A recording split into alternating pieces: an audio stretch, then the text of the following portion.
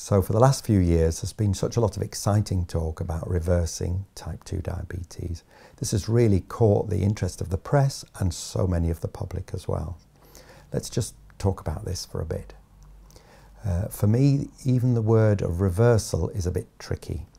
I actually believe that for most people, what we've really got is type 2 diabetes into remission. And I prefer the word remission to reversal because it's a reminder to all of us that if we go back to our sugary habits, then the diabetes will come back. But having said that, it's still a great message of hope that you can get your type 2 diabetes into a drug-free remission, not using any medication, and be perfectly well. I was looking back through my own figures, and the longest I've got type 2 diabetes remission now in the practice is actually 9 years.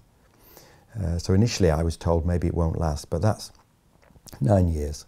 Imagine how proud that patient is. I think so much of the discussion around the subject of type 2 diabetes and reversal or remission centres around the wonderful Professor Roy Taylor. He's done brilliant work in Newcastle where he's actually been helping people lose significant amounts of weight, and when that happens, as the pancreas and the liver lose fat, those organs begin to function better.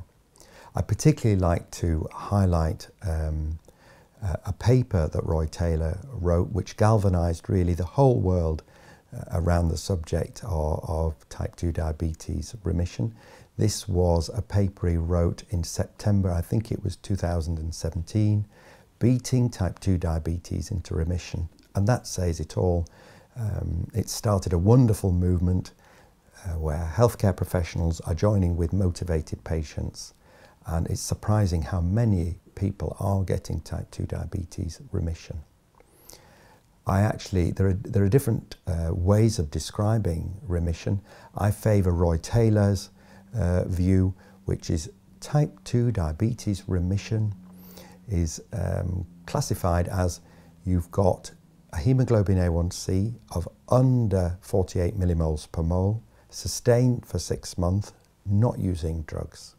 Other people would disagree, but that is the definition I prefer.